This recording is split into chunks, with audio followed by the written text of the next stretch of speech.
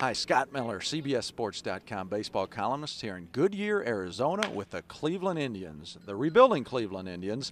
As you know, they go in cycles. In the mid-90s, they went on a tear where they won 5 consecutive American League Central titles. They won 6 in 7 years.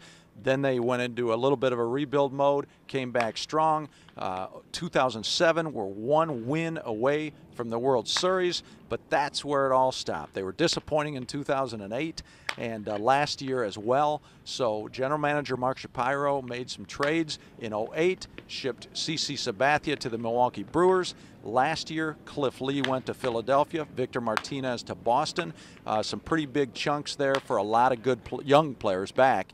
And basically, the thing with Shapiro is his buzzword phrase is they have to, in this market, aggressively manage their cycles because smaller market, contracts become expensive, players get older and become expensive, and so Mark is looking to quickly back to the winning track.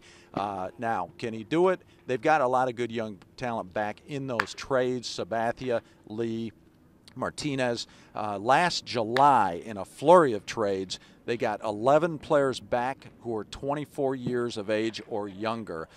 Some of the prospects you're going to be hearing a lot about starting this summer. Matt Laporta came over in the Sabathia trade from Milwaukee. He's one of those guys, his position is bat. He can hit.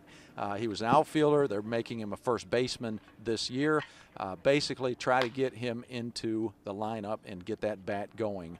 Some other guys, younger, a little bit behind him, outfielder Michael Brantley also came over in the Sabathia deal.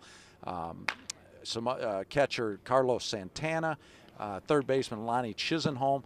These are guys you're going to see quite a bit of. Now, the Indians will tell you this is not a complete rebuilding mode because there's some guys that have been around and hit and won here. Center fielder Grady Sizemore, designated hitter Travis Hafner, third baseman Johnny Peralta, shortstop Asdrubal Cabrera. These guys are locked in, and it's an interesting mix between the young guys and the old guys. And basically, how quickly the Indians come back to the winning side is going to be up to the Laportas, the Carlos Santanas. The quicker they develop, the quicker things are going to be winning again in Cleveland. With the Indians in Goodyear, Arizona, Scott Miller, CBSSports.com.